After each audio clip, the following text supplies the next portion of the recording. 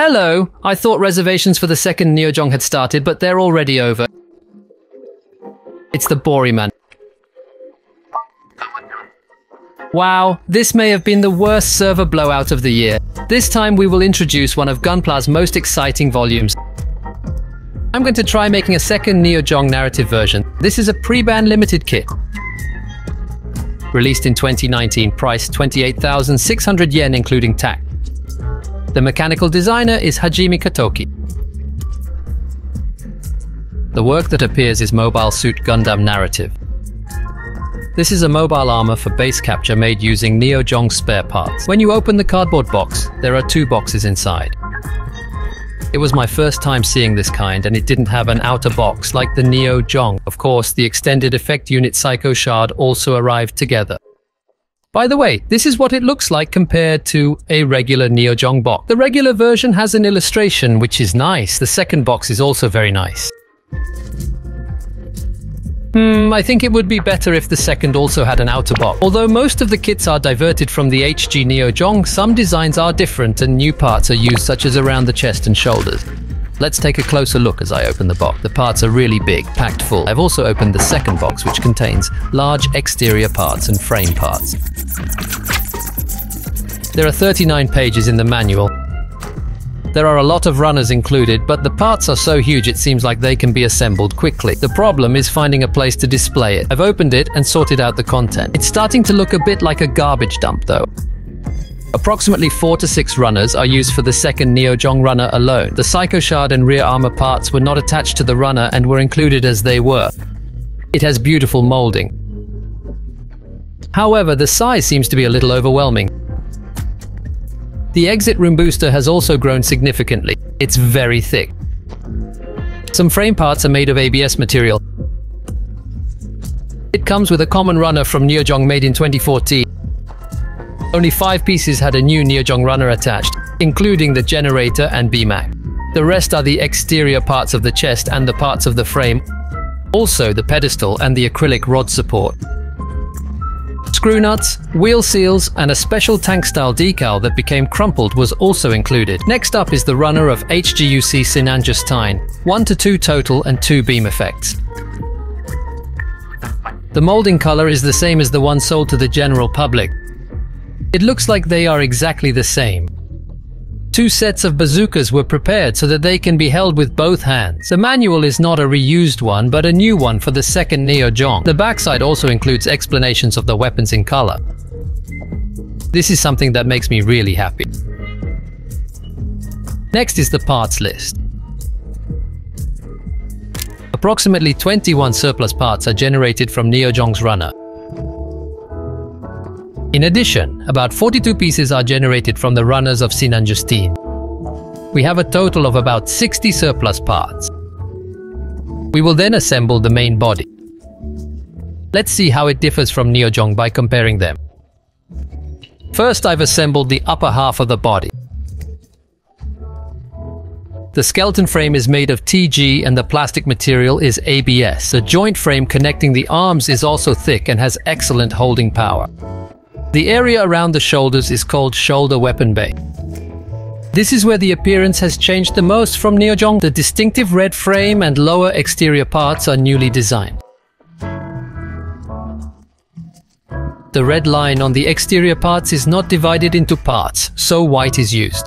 The large megaparticle cannon on the chest is a new part and has a slightly different shape. The inner edge is orange-yellow. Apart from that, when the lower exterior parts are removed, new joint parts are added. Armed weapons such as BMAX and beam rifle can now be stored. Also, by using special joint parts, it is possible to leave the armor slightly open. This seems like it will be a plastic model original gimmick. Hattori also has a different model, and the dark glue parts are new models. It is not a part that covers the main body like ν-Gundam. It changed to smaller parts.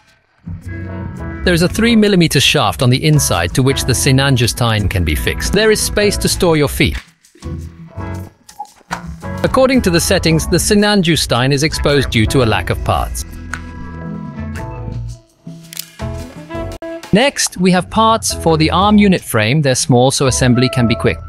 The frame shows straight seams, and this is how the internal structure looks. The external parts have a similar internal makeup. The frame features clean, straight seams. The internal parts are separate, eliminating visible seams. The parts are on the larger side, but they're color-coded for convenience. The arm unit is fitted with a 5-piece psychocomic weapon set, usable as a priority-type large funnel bit or a 5-barreled megaparticle cannon. The unit can rotate, but the gun barrel is immovable and cannot fly. Each funnel part can be individually attached or detached. Typically, the arm doesn't bend. However, by sliding the joint frame upwards, it can bend up to 90 degrees.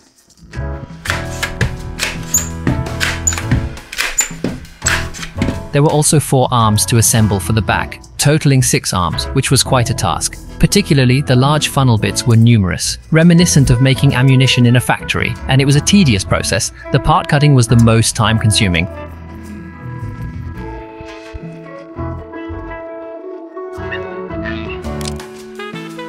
Moving on to the lower body frame, it's quite large. It's constructed from regular plastic, not ABS. The front armor consists of 3 parts. The color separation is surprisingly good, however there's no lining.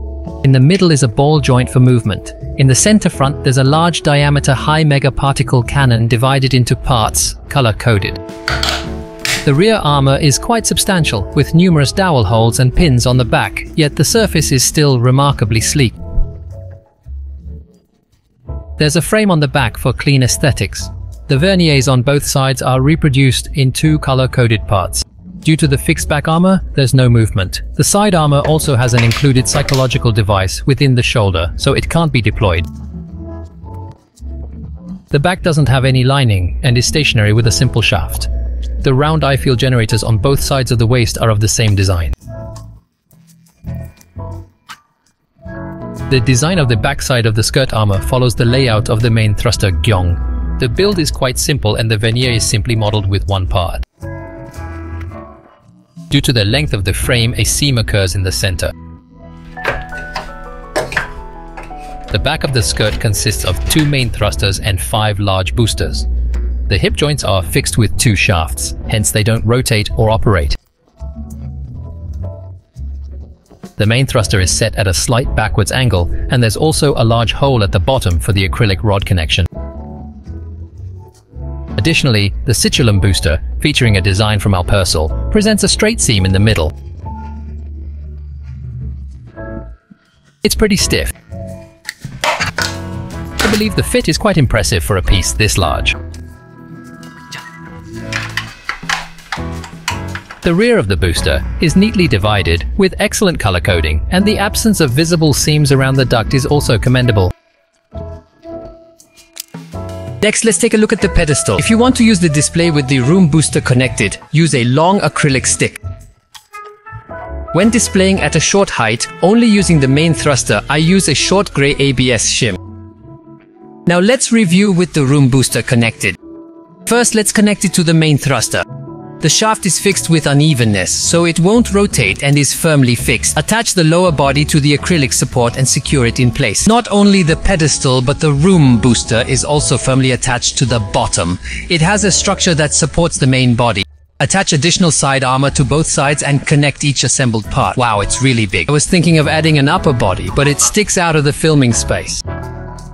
The lower body alone is about 48 centimeters long.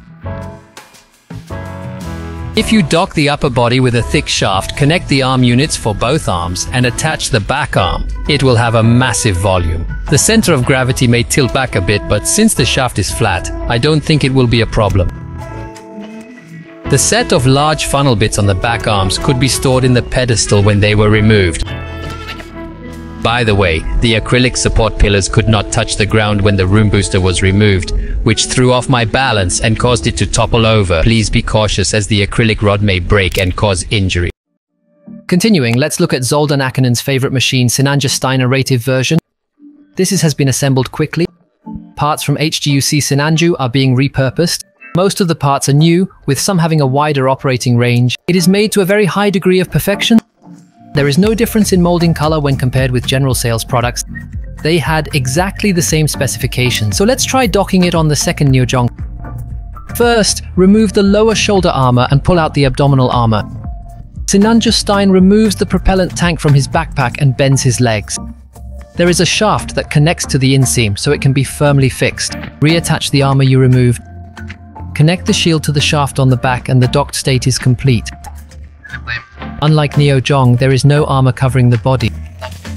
Being able to use both arms at all times allows for a wider range of poses, which makes for an interesting design. Personally, I love the exposed red frame lines on the shoulders as an eye-catching accent. So damn cool.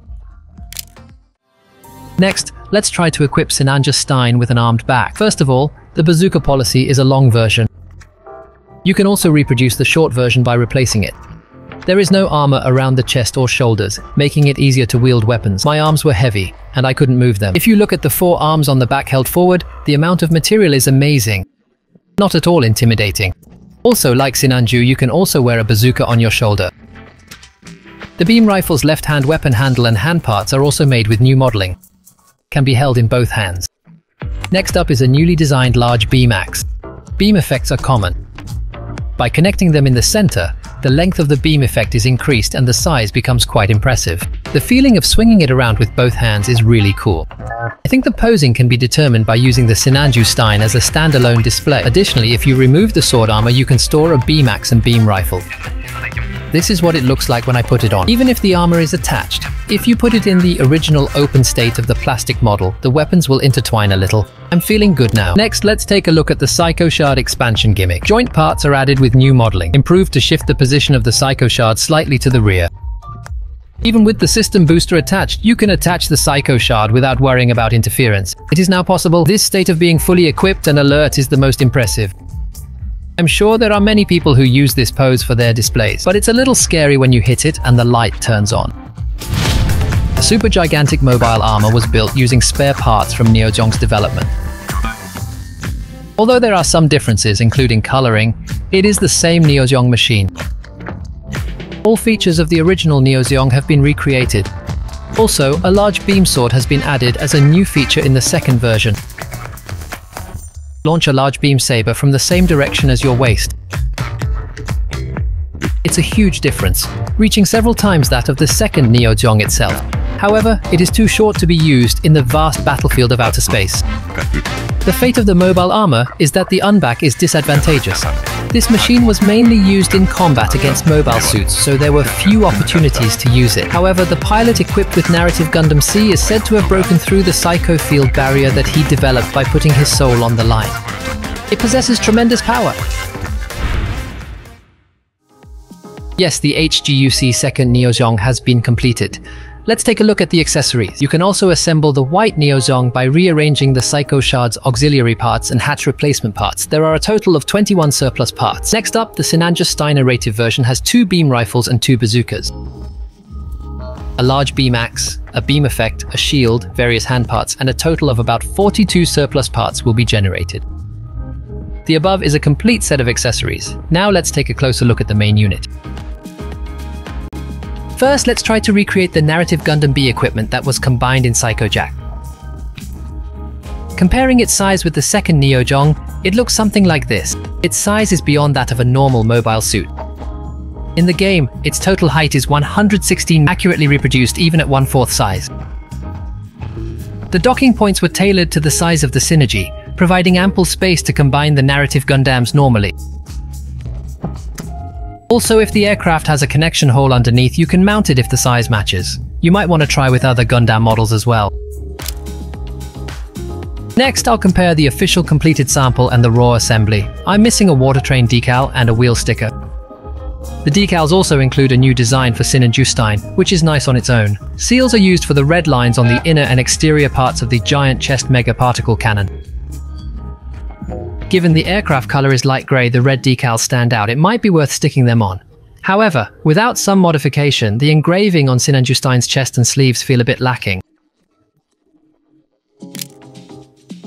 Next, I compared it with the HGUC ν-Gundam base model, which has a volume too large to fit in the frame. The difference is significant changes in the chest and shoulder area with new parts. The addition of Psycho Shard joint parts and the ability to adjust their position are nice touches.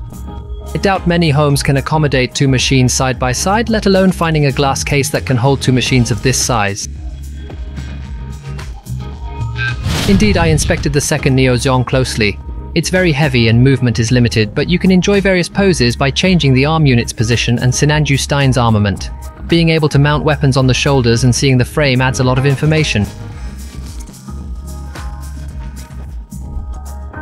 Assembly isn't too time-consuming, so if you have the space, why not give it a go at the next resale?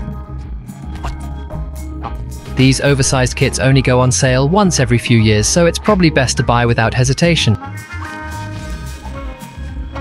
If you found the above helpful, please subscribe to our highly rated channel. Thank you for watching. I hope to see an increase in views.